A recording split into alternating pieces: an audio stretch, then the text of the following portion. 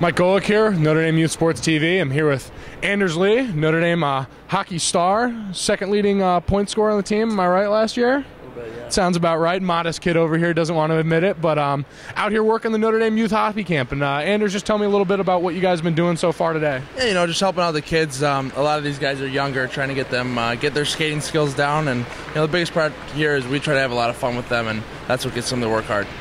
And we talked to Sean before, and he said that the group this morning was 5 to 6, and then it gets progressively older as the afternoon goes on. I got to ask, which group do you think is going to be your favorite out of all this? Well, the older they get, the less work they are. So, towards the end of the day, when they get a little bit older, that'll probably be my favorite group.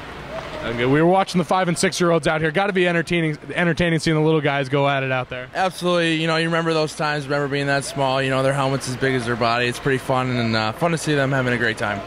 And is that the biggest thing out of all this? I mean, what's the main thing you guys want to pass along kind of these younger hockey players coming out here to the camps? We just want them to enjoy the game of hockey and have a great time with it. So come next year, they come back and love it and, continue with the sport because it's something that you can have a lot of fun with. Great. Well, thank you for the time, Anders. Appreciate it. And hockey camp going on all the way till Thursday this week, so we'll have more content coming to you from Notre Dame Youth Sports TV.